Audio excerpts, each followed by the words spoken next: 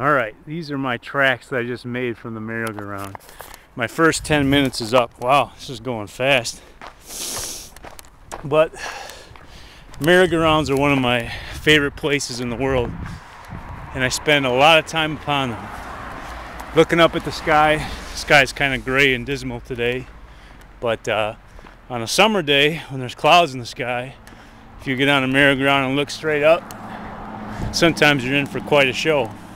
And at nighttime, when the sky is full of stars, with a little shove you can turn the whole sky up above into a kaleidoscope.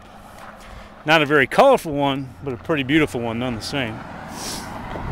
Alright, moving on. We're gonna get close to my aunt's house pretty soon.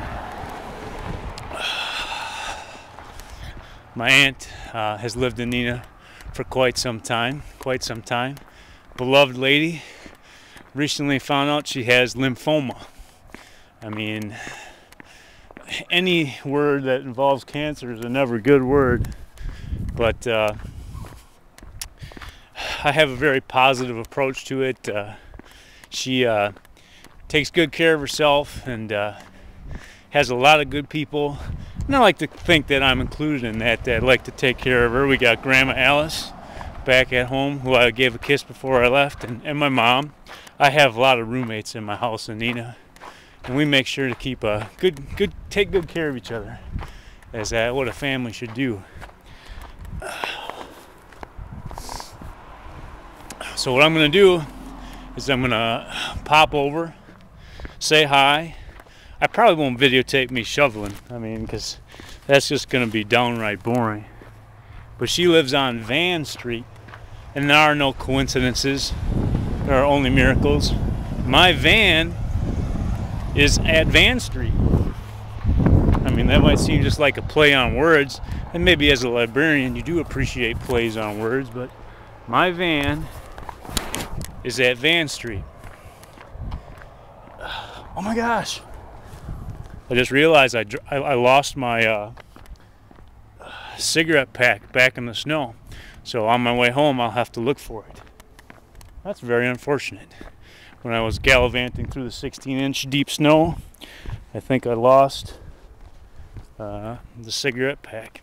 But luckily for me, I got a sled dog here with a good nose, and I'm sure together we'll be able to find it. So my van is on Van Street, and there is Van Street. Now, if you get a smile or a chuckle from these videos, I would be more than happy to walk myself through the cold, through the wind, through the rain, and take a picture of Congress Street, and maybe that would make you smile. So that's the whole point. Is you gotta admit, if you saw a guy looking like I am right now coming towards you, you would run the other way. You would say, you know what?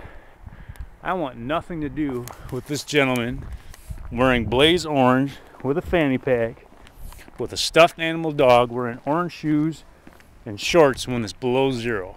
You just gotta walk away from those people, and that's kind of the point. I'm not looking to win your heart or make your heart flutter with thoughts of romance.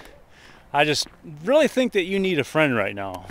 From what I've seen and what I've read and what I've understood from the people that care about you on the dating website where I met you, you're a very, I don't know, a lot of people love you. I just can tell that.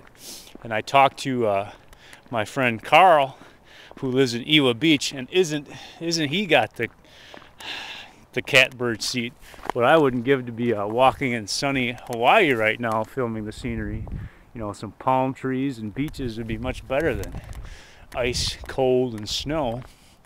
But he said that I should stop writing you and give you time to heal, because I kind of look like a creeper pressing the issue.